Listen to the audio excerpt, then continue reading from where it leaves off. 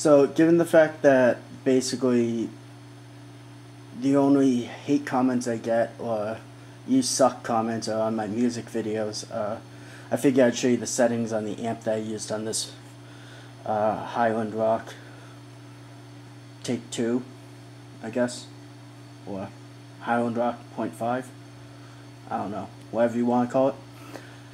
It's brought to my attention by a specific musician who's on my subscriber list that last time playing was good, just the tuning was off.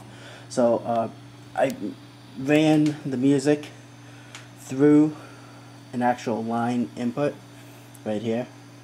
As you can see, the high is at about 3/4, the low is at 1/4. There's no digital delay, and the volume is just under 3/4 of the way full.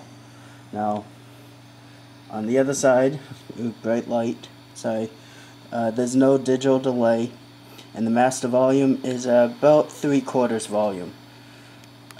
What you're about to hear is pretty close, but I don't want to jack it up any higher because I don't want to blow the amp.